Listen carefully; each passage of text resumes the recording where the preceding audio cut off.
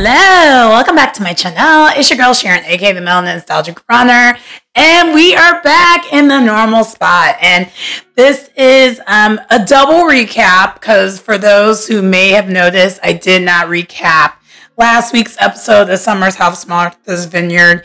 And so instead of trying to, do it later on in the week, I just decided let's just do a double recap.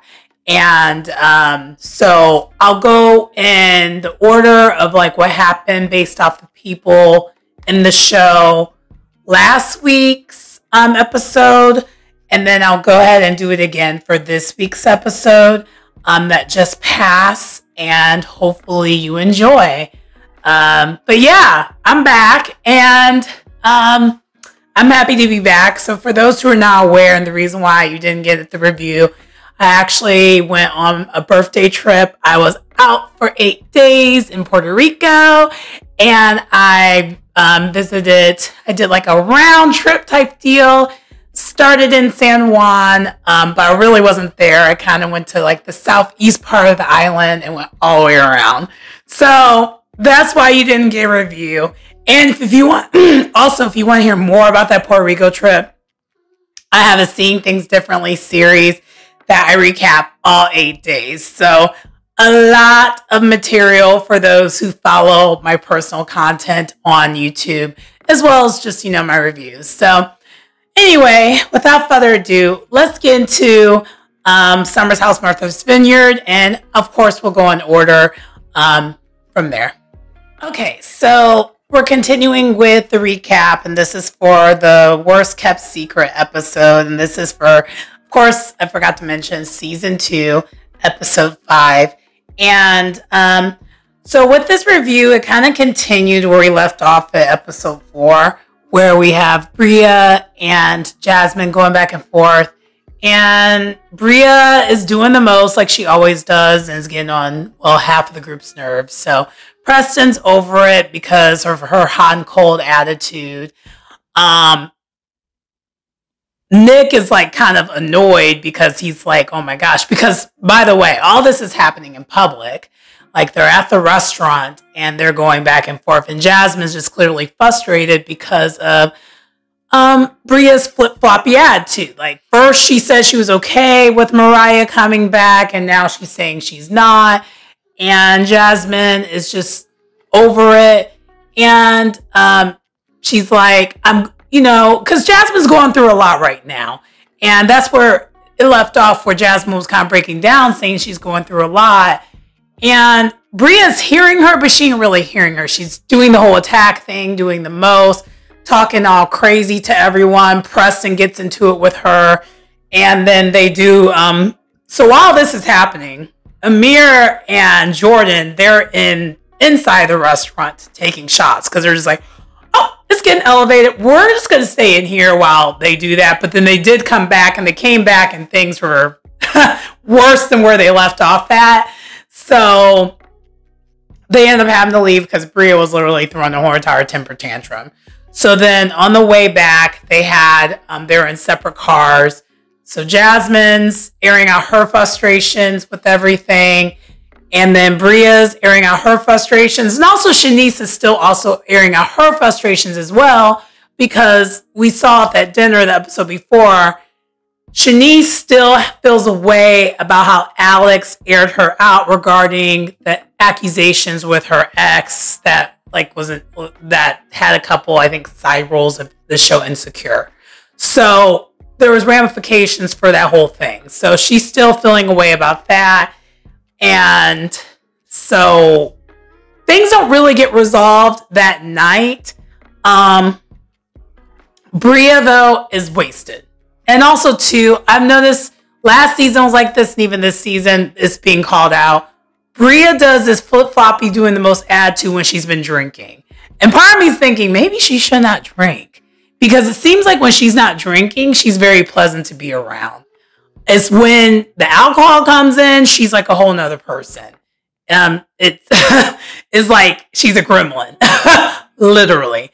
And also, too, while all this is happening and while they're out, Milo, her dog, was tearing up her room. And so she shows up at her room. Stuff is everywhere. Toilet paper is just all over the place. Because who knows? I don't even know how long.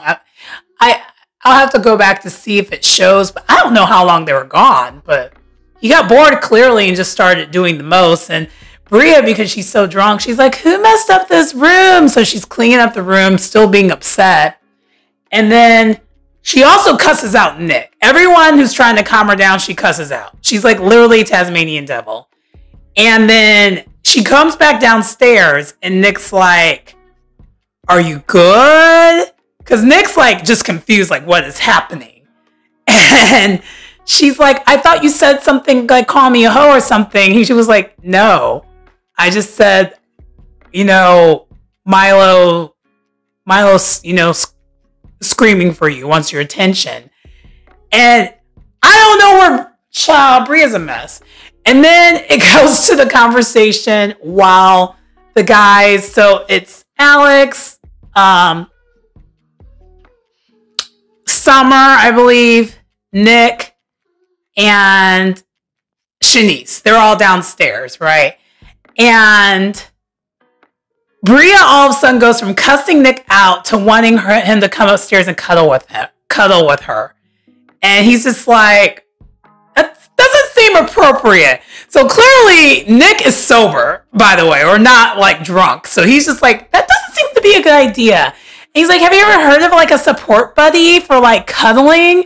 And then they just make a whole entire thing of it. He's like, so what would happen if Simon just showed up and then you just have like a cuddle buddy just right there?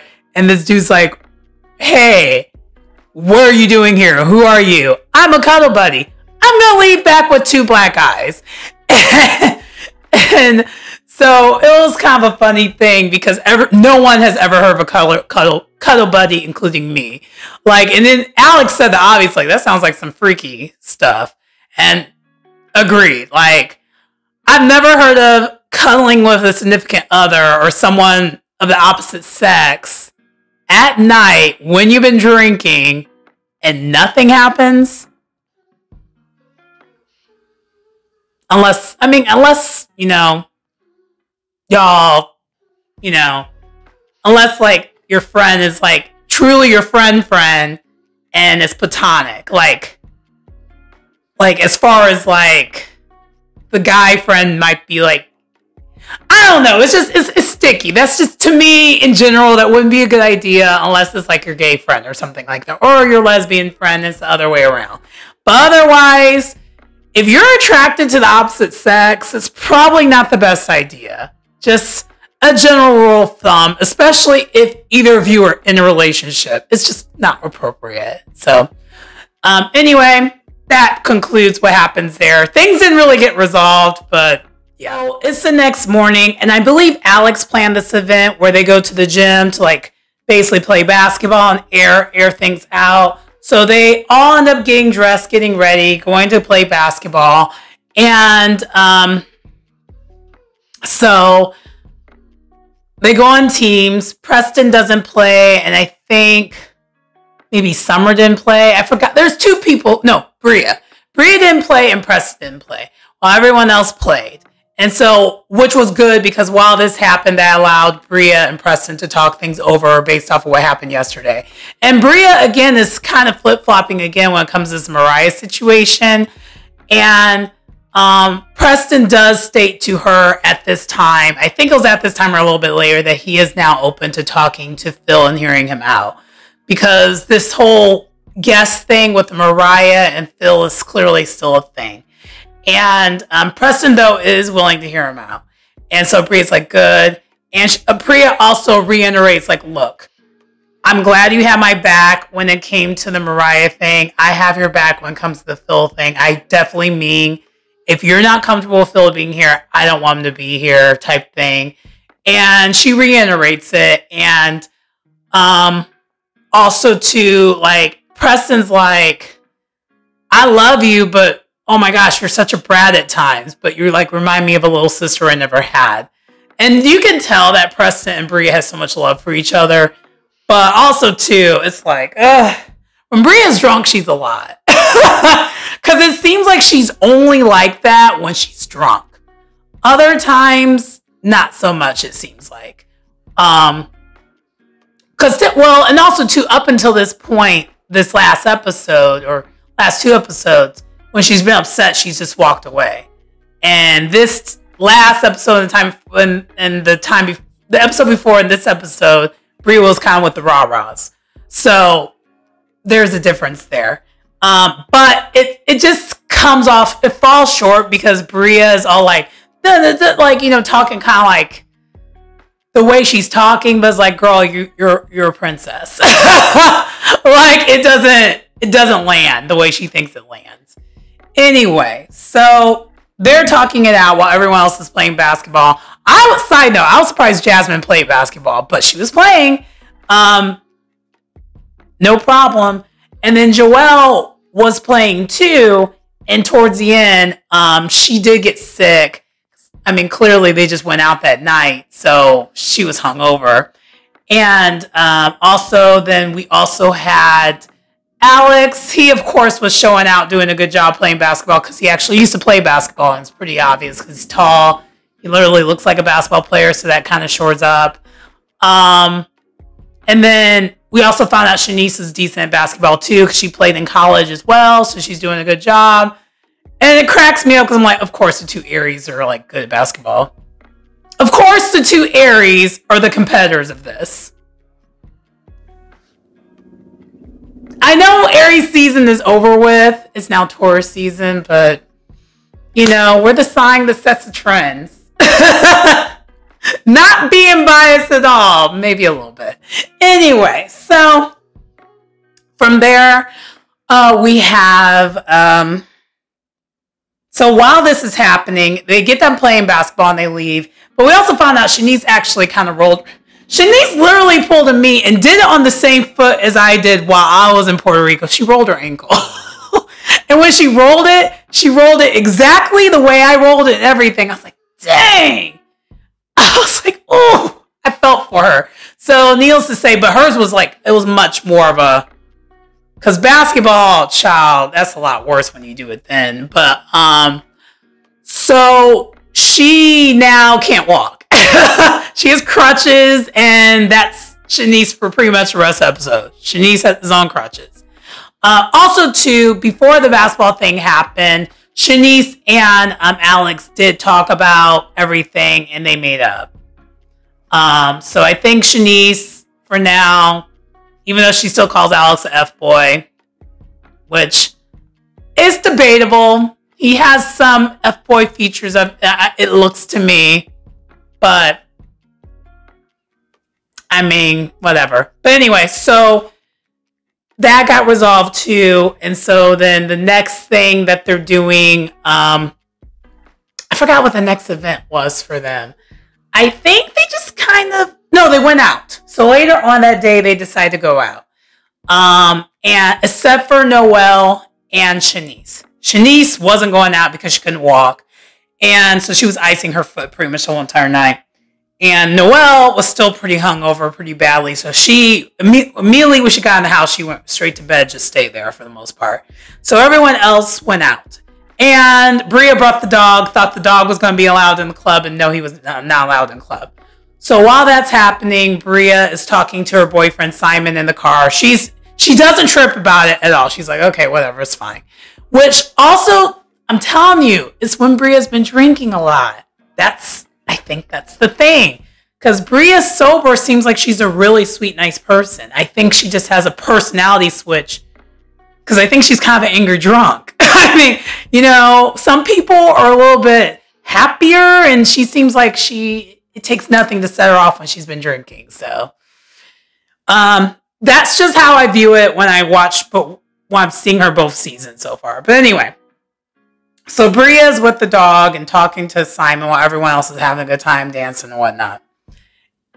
So there's that. While this is happening, Joelle and Shanice do end up linking up in the house because they found out neither of them went out.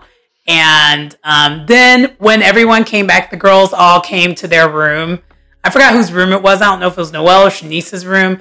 But they were just all just like having kind of a girls' time and stuff. It was kind of cool.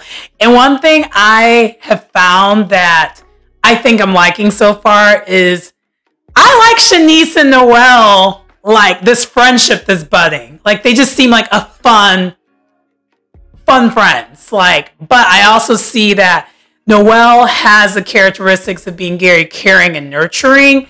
So I think between all the girls, Shanice would open up probably to Noelle versus everyone else because Noelle seems very, very pure. Side note, I love Noelle still on this show. I think she was a perfect addition to this show. What was just needed. Now, if they could find another guy to add to the dynamic, a single guy, so that they're not just all kind of just awing over Alex, I think that'll be great. But anyway, so it's the next morning, and the next morning, Amir plans this rodeo day, and when I tell you that was the most fun that looked like everyone had, and it looked like a good time. Like Amir did a good job right there. I was like, so to get it started though, Amir cooked everyone the cowboy breakfast. And then because for those who don't remember, Amir's from Texas. I think he's from Austin. I don't remember, but he's from Texas and he's a Texan. And rodeos, that's a united thing when it comes to Texas. That's a whole entire thing. And we found out that he had to choose between football or riding horses. He chose riding horses. So he's very much into that whole lifestyle of, a kind of equestrian type stuff. We also find out during this time while they're at this barn with the horses that Jordan also did some equestrian type stuff too. So she was decent. We see Preston's good. The only person that didn't ride the horse was Jasmine for obvious reasons. That's not a safe thing to do if you're pregnant. You have the risk of possibly falling off the horse and not worth it. Anyway, so that horse part was very short. And after that, then they switched over to playing some games. And they had Team Amir versus Team Noelle. And Team Amir won because that's just usually what happens. And it was and I just loved it because they had such a great time. And everyone was bonded. Everyone was united. There was no arguing, no hot mess, none of that. Oh, before this happened, though, I forgot to mention, before they went to the rodeo, Preston did, so Bria did end up calling Phil for Preston, and Preston and Phil did end up talking. And Phil actually seemed truly remorseful. Like they had him on FaceTime and he seemed genuinely, truly remorseful. He stated, it's not an excuse that I was drunk, but I was drunk. And I've actually been in therapy for like a year and a half, trying to work through those things. And he apologized. He's like, if I ever get an opportunity to apologize to any of the rest of the guys, I definitely will. So progress, and it seems like Phil eventually will be welcome in the house. I feel like that will be a thing, or at least be able to we'll see him this season more, other than just on the FaceTime. It's definitely leading to that because otherwise it wouldn't be showing this to me. I mean, it seems like that's the obvious thing. Anyway, so from there, they do talk about, by the way, and Preston forgives him, and that's resolved, and is willing to give him another chance, basically. Because Preston was the one who literally had probably the most apprehension out of everyone in the house, because of how uncomfortable he felt from the beginning when he was there. And Preston did say that to him, and he understood, and it was all good. I feel like the conversation probably was cut short because it seems like based off of Preston's personality, he probably went into more detail than what they showed, but they have to cut time. And they probably were just like, let's just get to the point. For those who are wondering, how did my door open? Y'all already know I have 2 cats. And one of my cats is like, yeah, it's time for me to come in here with you. So that's what's happening there. But anyway, everyone had a good night. And, had a good day. And now they're going to transition to Apollo night. And this is Noelle's whole thing. So, side note, before Noelle's Apollo night, they do have a dinner, and Jasmine did text everyone to let them know that there's a guest coming.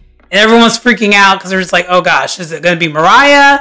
Because, that was the last thing that was talked about. So everyone's freaking out who the guest is because she didn't mention who the guest was. And so while all this is happening and they're trying to figure it out, because the Apollo night's going to happen after the dinner. The other thing that happened here was while they're waiting for this dinner to get started, Bria, Summer, and Noella, they're talking. And Noella's trying to clear the air with Summer about the whole Alex thing. Because she's like, look, I didn't know how intimate y'all were. And Summer still says cringy things when she talks about her and Alex. Like, yeah, I mean, I guess I didn't need to tell. I guess, I should have told you that he's been inside of me and I made him come multiple times. She literally said that.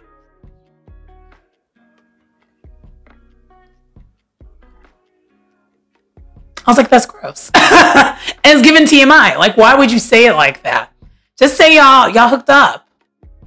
But no, she says it in the most cringiest way. And then while they're trying to talk, Bria just keeps popping in there. And Summer's not liking her aggression. Because side note, there still is, if you saw last episode, you know that there's still some unresolved issues with Summer and Bria. Because the hypocrisy that is with Bria not being okay with Mariah coming back to the house is Summer's there and Summer literally did put hands on you. All Mariah did was kind of push you. You and Summer got in a fight. So there's still unresolved issue there and there's still tension there. And it's pretty clear. So Summer walked away, getting annoyed. And so basically Bria and Summer didn't really go anywhere with that. And then not Bria, Summer and Noelle didn't really get anywhere with that. And so Noelle went to kind of talk things out with Jasmine because she's like, I don't really know what to do here. Like, what is this? And then Amir's just being nosy. And then Summer does walk past. And so Noelle's like, you know what? I'm going to talk to her. It seems like she's going through some things, but she won't explain what she's going through. So like, it's hard for me to be a friend towards her if I don't know what she's going through. Because clearly, it is clear that Summer is going through some things, but she's not saying what's happening outside of this, outside of the house. And that seems to be a common theme with a lot of the people on the show. They're not opening up to other things that they got going on in their lives, by the way. Some of them are not. Anyway, so then from there, Noelle and Summer did go in the other room, like this sunroom, and talked it over. They're good. No problems there. But Summer is just like, yeah, I wanted to talk to you. I'm sorry it came across wrong. I just walked away. It wasn't you. It was actually Bria. Like, I don't like how she talks to me and this, that, and this, and that. And that is a common thing with Summer. She does not handle emotional conversations well. It seems like she feels attacked. And for Summer, the problem is she either fights or flights. We saw that she got the fighting in her, but lately she's just been walking away. And previews for next episode, I think she's not going to be walking away anymore. It seems like to me Summer's a little bit of a ticking time bomb. That's just what it's coming off as. The difference is Bria is all mouth. Summer's not. If you saw last season, you know. But anyway, so from there, they have the dinner. So the dinner is kind of awkward a little bit because they're still trying to figure out who is this guest. And it turns out that the guest is Jasmine announcing her pregnancy. Duh! And so she also had hints of the sex because she already knows the sex of the baby. She's already in second trimester. And so she's having a boy. And, you know, she's explaining how all this is going to work with Silas being deployed. And so now everyone understands why she really needs everyone's support. She's like, look, I actually truly need y'all support. And I think Jasmine's saying, I'm going to need the support outside of once this 2 weeks is up. I'm going to need a village, you know. And I think she really means that. And hopefully we'll find out. And hopefully they have a reunion so we know who was there and who wasn't. I just want to have a reunion in general. We were robbed of not having a reunion last season. Bravo. Please give them a reunion this season. I want to know what happens here.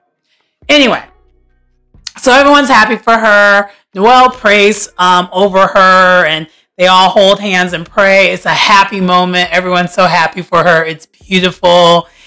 And it's great. It really is cool. But then they also, and then Jasmine shows what she really looks like. She's been holding it in whenever like she was like on like with the group. So, because she's like, you know, on her she's in her second trimester. So when she was not holding it in, it shows what she was really doing. And apparently everyone had an idea or hint that she was probably pregnant, except for Amir.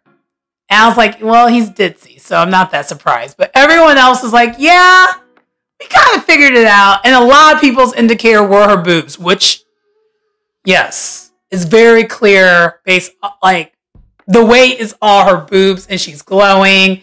And she definitely was clearly pregnant. And Amir it was like over his head. He's like, oh, dang, that's tragic. Anyway, so then from there, they have the Apollo night. And the Apollo night was cute. It was fun. We have, so Preston is a judge. I think everyone else, though, were contestants. So the first contestants were the Meows. And the Meows consist of Summer, Shanice, and Noelle as a group. And they basically are just meowing. The second person, I think then the next person who was up was Jordan and Nick. They swapped. So Jordan was dressed like Nick and Nick was dressed like Jordan. And what was very impressive is that Nick was literally wearing Jordan's clothes and fit just fine and had one of her wigs. So it worked. And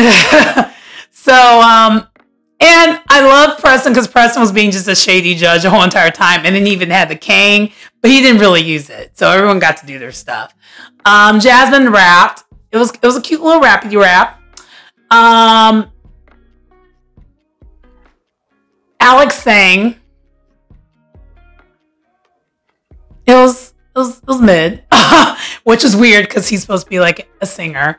But it was definitely, I was like, okay. And then Bria and Milo were like kind of like circus stuff. Like they were doing like acrobat type stuff because we found out a couple episodes ago Bria used to be a gymnast. So she's doing like acrobat stuff with the dog. And she abruptly stops because she kind of threw up in her mouth a little bit. So that ended that. And then, and then last but not least, Amir did a poem that was clearly chat EPT. He did not write that poem. It was chat EPT. And so Preston made Amir the winner, even though everyone knew that was a chat EPT poem.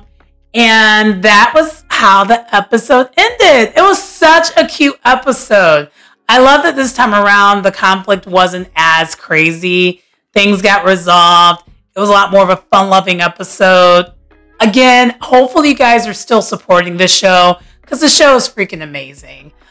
So side note, I am going to, even though I'm doing this as a double recap, I am going to have one of the recaps, the older one coming out Monday, and then this newer one coming out on Tuesday, the latest. I am going to try to hopefully post it before that. But anyway, that does conclude the video. Please like, comment, subscribe to the channel if you get anything out of the content. It's your girl Sharon, aka the Melanin Nostalgic Runner, and I will see you next time. Bye.